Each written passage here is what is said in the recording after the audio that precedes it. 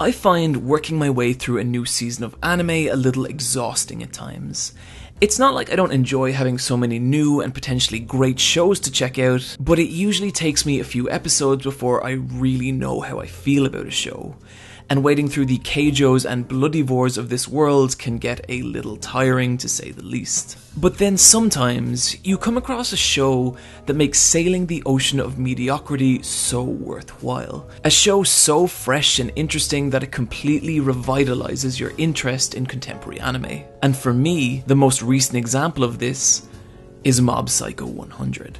Animated by Studio Bones and the second adaptation of One Punch Man Author 1, Mob Psycho tells the tale of Mob, a young boy born with insanely powerful psychic abilities. But rather than use his abilities to his advantage, Mob just wants to get in shape and lead a normal teenage life. But, of course, is constantly tangled up in sinister cults, evil psychic rivals, and shadowy organizations hell-bent on world domination. But we have seen something pretty similar to this in last year's One Punch Man. They both have an insanely overpowered main character, an extremely likable secondary character, and both have an offbeat comedic tone. So that being the case, what is it about Mob Psycho that makes it so worthwhile?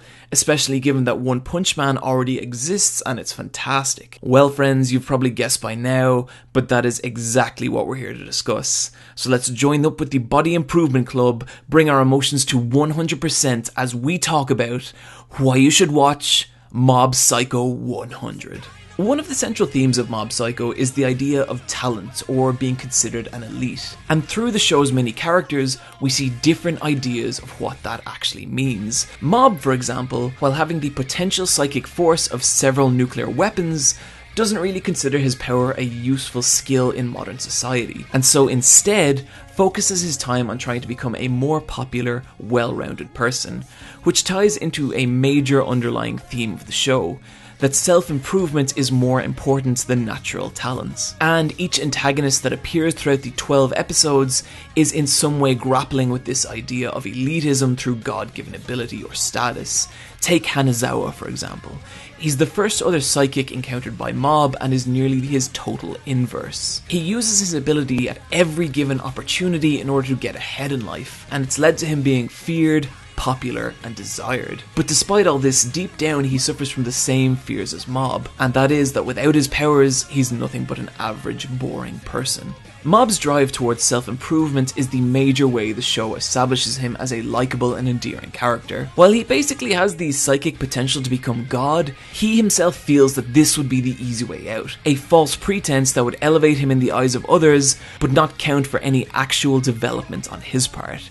Which actually kind of runs parallel to Saitama from One Punch Man. And for the first episode or two, similarities between the two seem pretty rampant. After all, they both have the same gormless expression, both have insanely powerful abilities, and both have a relatively simple outlook on life. But to me, the far more interesting conversation here isn't how the two are similar, but how they're different. I talked a lot in my One Punch Man video about how one of Saitama's greatest strengths was his mental fortitude, his ability to withstand large amounts of negativity and move forward regardless. And it's this key area where the two characters begin to differ. In fact, one even spoke about this in one of his interviews, saying that when writing Mob, he decided to write the character as emotionally weak and delicate in order to differentiate the two. The way this actually translates into the show is pretty clever. From a young age, Mob learned how dangerous his psychic abilities are, especially whenever his emotions go out of control, and in order to negate this, Mob has had to keep his emotions shackled. He doesn't really find humour in things and often misses out on common social cues, and this causes him to view the world with a simple innocence that honestly just makes him endearing as hell. The show pushes the concept further with a fun little plot mechanic.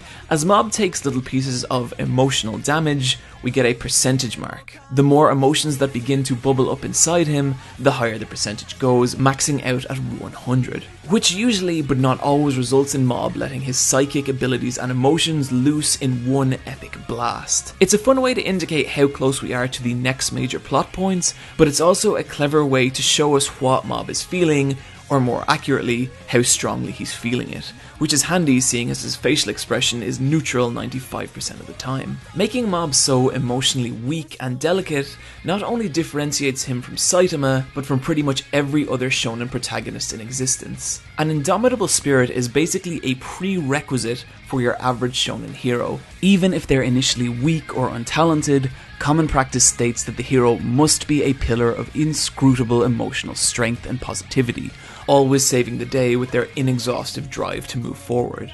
And Mob isn't like this, at all in fact. In the later half of the show, we see him dragged into situations where despite his power, he's unwilling or unable to handle himself and must rely on the strength of others, which may make him sound like a weak protagonist to some, but if anything it only frees his character of so many of the conventions that tie down your typical shonen hero, and leads to some beautifully effective character moments in the final few episodes. About the only major character in the show not concerned with talent or being considered an elite seems to be the infinitely likeable Reagan, Mob's boss at his after-school job at the Spirits and Such consultation office. Which is amusing because despite claiming to be the greatest psychic of the modern era, he was born without any supernatural talent whatsoever. But despite this, he's consistently able to fool Mob and pretty much every other character in the show into believing that he is an ultra-powerful ESP user. And he does this by relying on his one specific area of God-given talent,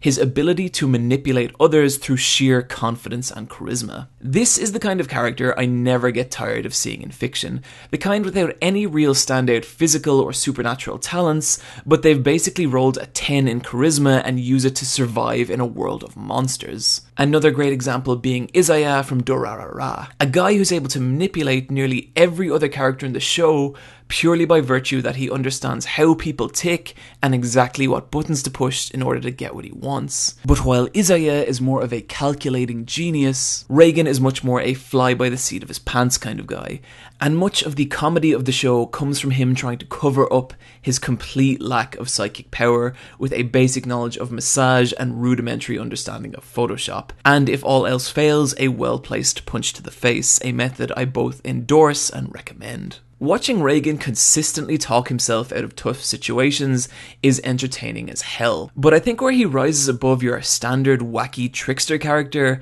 is in his relationship to Mob. Due to Mob's innocence, he tends to believe every lie and half-truth that Reagan feeds him, and early on it can feel like Reagan's taking advantage of Mob, using his abilities to make money while only paying the little guy 300 yen an hour. But later on in the series we're shown exactly why Mob looks up to Reagan the way he does, and it's really pretty touching. Mob's other major relationship in the show is the one he shares with his seemingly perfect brother, Ritsu. And at first, it seems like the two have a really good fraternal relationship, and even more than that, Mob looks up to his younger brother a great deal. He's popular, he's good at sports, and he's a member of the student council. Basically everything Mob wants to be. But as the series goes on, we find out that Ritsu's feelings towards Mob are somewhat more complicated.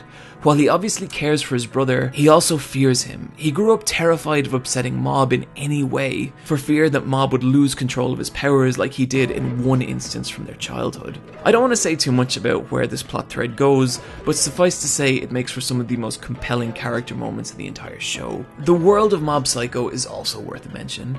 While One Punch Man parodies superhero fiction in general, Mob Psycho is much more an acute parody of traditional shonen high school / Yankee style manga, harkening back to things like Yu Yu Hakusho and JoJo's Part 4. It takes place in contemporary suburban Japan, and while this particular setting has been done to death in anime, it's the very particular and bizarre spin the show takes on it that keeps it feeling fresh and original. There's a constant stream of bizarre little people and subcultures for Mob to encounter. Like in episode 3 when he gets mixed up in the sinister and strange LOL cult, or in episode 2 when we're introduced to the awesome Body Improvement Club.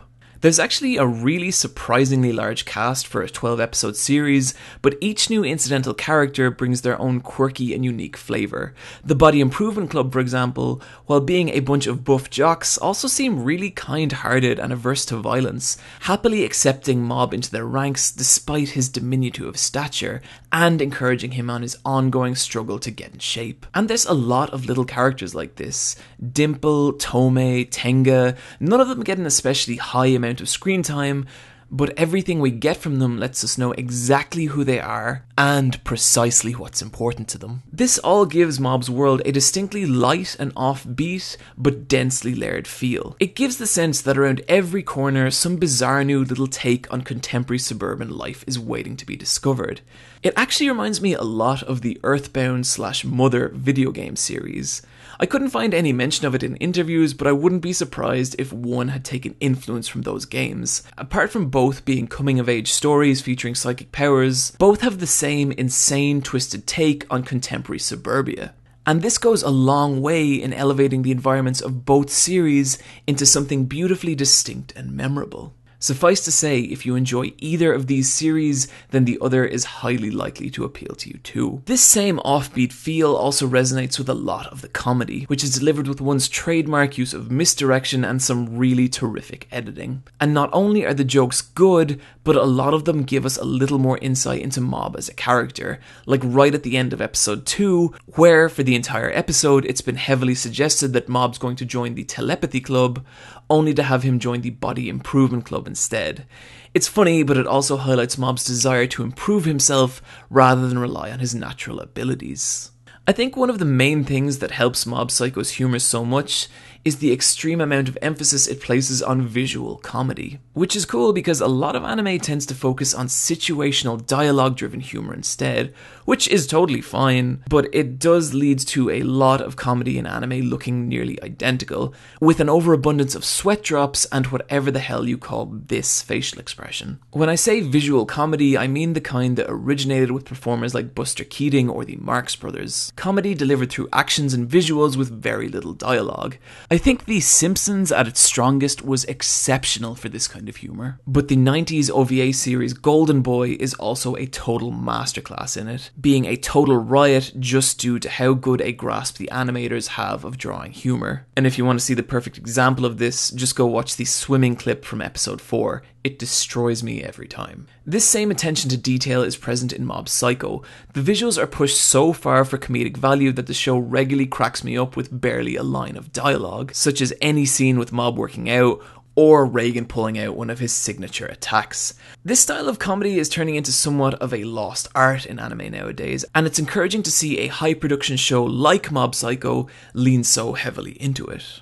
As for faults with the show, well, while Mob Psycho is at its heart a shonen parody, there's times when it can lean into it to the point that it starts to feel less like a parody and more like a regular old shonen. Take the Hanazawa arc, for example. We eventually get to this Mob versus Hanazawa battle in which Hanazawa berates and pummels Mob for not letting his powers run wild, demanding that Mob let loose and fight him full force. But Mob refuses, fearing that he may hurt Hanazawa. The battle has some great moments and does a good job of developing both characters, but if you spent any amount of time watching shonen action series, you'll know exactly what's coming here. I could say the same for the setup of the final arc in the series. While it's certainly a good time, especially in its conclusion, it does feel like a very safe shonen style arc, especially in comparison to the rest of the show. Now it does definitely get there, especially in episodes 11 and 12, but there's an episode or two at the beginning where it feels like you've seen it all before. I would also literally kill for more scenes featuring Reagan, but I also respect the restraint shown in using him, as it makes every scene he's in feel that much more special.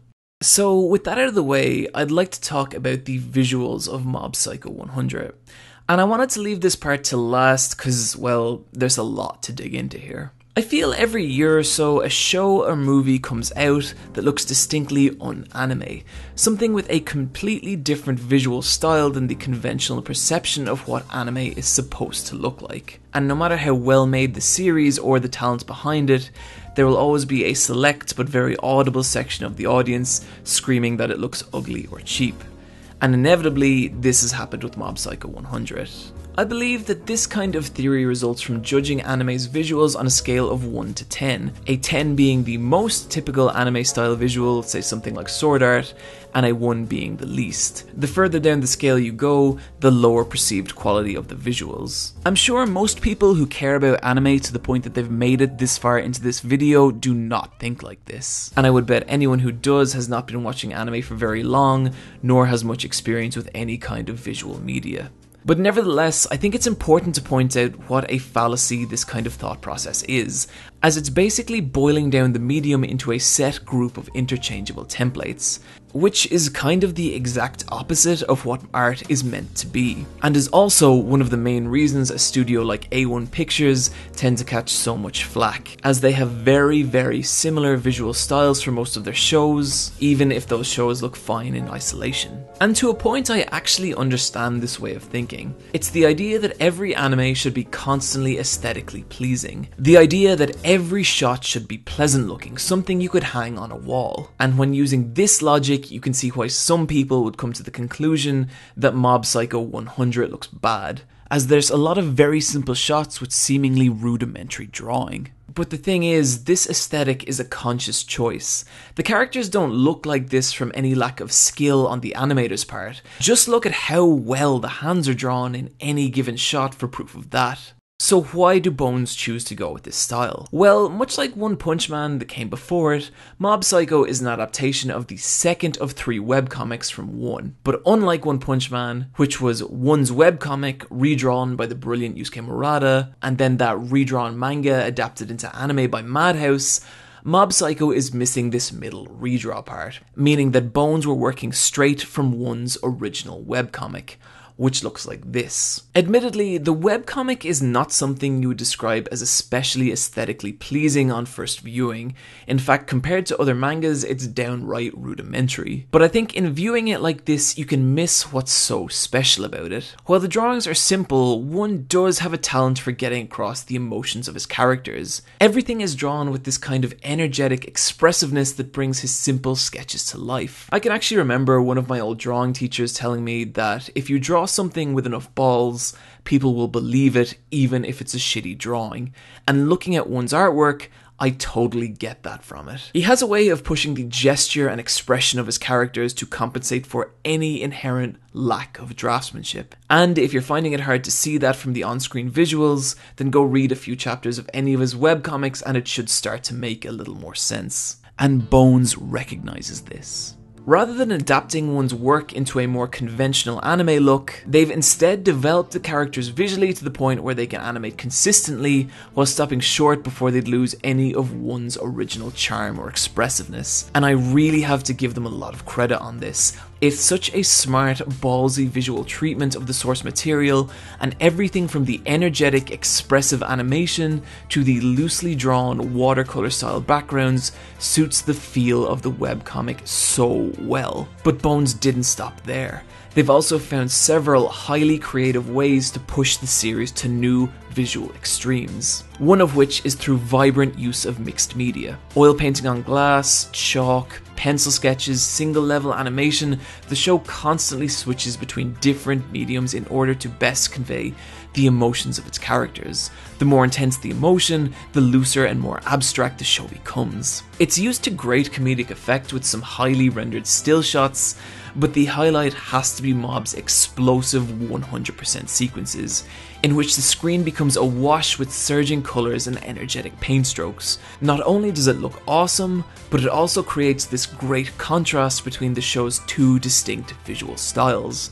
One being the simple but charming character art of regular scenes, while the other being the intense chaos of the mixed media sections. And this duality in the visuals ties in well to the two sides of Mob, one being the simple child doing his best to keep his emotions under control, and the other being the powerful psychic force ready to let loose at any moment. Another advantage of having such simple character designs is it's extremely low on line mileage, which means that each character can be drawn quickly and easily, and where this becomes an advantage is that the time saved on drawing characters can be used to pose them out in all manner of interesting ways, making for some great expressive animation, even in the very simple scenes. If the show had more complex character designs, this level of detail in the animation would simply not be feasible. Like, let's compare this with the animation from Irregular at Magic High School. Every character in that show has a considerably high amount of line mileage, as they're extremely detailed with intricately designed uniforms and hair. And while this makes them look cool, it would also make posing them a total nightmare, requiring a huge amount more work than just directly copying from the model sheets. Which means that most of the non-action shots of the show just involve characters standing straight as a board with very little expression or gesture in their poses. This again leads back to the idea that if you were to take a still of both shows, it can certainly appear that something like a regular has more visually going on, but seeing both shows in motion tells an entirely different story. This is all without even touching what a treasure trove of Sakuga Mob Psycho is. Sakuga, if you're unaware, is a somewhat bastardized term meaning animation drawing, but has come to represent a particular kind of animation in anime, generally cuts that would require a large amount of work or skill, and is often characterized by sections of fast-paced action, hand-animated backgrounds, or explosive FX work, but can also be much simpler and more subtle too. And I personally would add the caveat that it's any scene where the individual skills of an animator stand out more than the consistent style of a show. This has led to certain animators becoming well known for particular styles of scenes. For example, Toshifumi Akai is particularly good at drawing cute girls feeling strong but subtle emotion. Yo Yoshinori, among other things, is a master of large-scale destruction. But the animator I'd really like to talk about here is Mob Psycho 100's character designer and animation director on several episodes, Yoshimichi Kameda. Kameda is a master of fast, kinetic fight scenes. His cuts capture so much of the brutal energy and excitement a good combat scene elicits. But what really sets him apart is his ability to capture the brutality of a fight when it has significant emotional weight behind it. One of his most famous scenes being the infamous Roy Mustang vs Envy fight from Full Metal Alchemist Brotherhood, in which Mustang, avenging a fallen friend, brutalizes the inhuman Chimera with searing flame magic. It's an encounter that's been building since early on in the show, and Kameda's disturbingly violent animation does so much to sell the seething hatred Mustang feels towards Envy, to the point that it's actually kind of tough to watch, even if Envy is a total asshole. Kameda's distinctly rough, hard-hitting animation style can be felt throughout Mob Psycho, but possibly one of the best examples of it is in episode 8, which was directed by Kameda, in this sequence where Mob is brutalized by a much older psychic. There's a distinctly unglamorous feel to the violence on display here. It feels much more like a street fight than the typical highly choreographed martial arts fest that we see so often in anime, with Mob nearly entirely unable to defend himself against Koyama. It strikes a harsh contrast with virtually every other scene up until this point, and for the first time we see Mob well and truly harrowingly out of his depth, reminding us that despite his power, he's still just a kid, and the animation sells this feeling 100%. It's a brutal and compelling scene, but does serve as the turning point in the story, as it's this fight and its outcome that forces Mob to start being proactive in the narrative, and by extension to grow up a little. And it's the visuals on display here that communicate this so effectively, as well as making the scene so violently memorable. And to me, this is what I see as Mob Psycho 100's greatest strength. Its ability to look beyond the standard visual treatment of an anime, and to come up with solutions that are all at once beautiful, unexpected, and vastly different from anything else out right now. Whether it be Mob's hopeless expression as he tries to come to terms with the world around him, Reigen's consistently hilarious key poses, or any of the show's stunning Sakuga action sequences. Make no mistake, Mob Psycho 100 is a goddamn gorgeous show to behold. Generally in these videos I'll pick some underlying character trait or theme to conclude on, and it's not like those aren't present in Mob Psycho, because they absolutely are, but it's really the visuals I think that deserve to be celebrated here, and how they work in tandem with the story to make it all feel so goddamn special, resulting in something equal parts exciting, hilarious and touching. And a show that is hands down my favourite of the year. And this, my dear friends, is why you should watch Mob Psycho 100.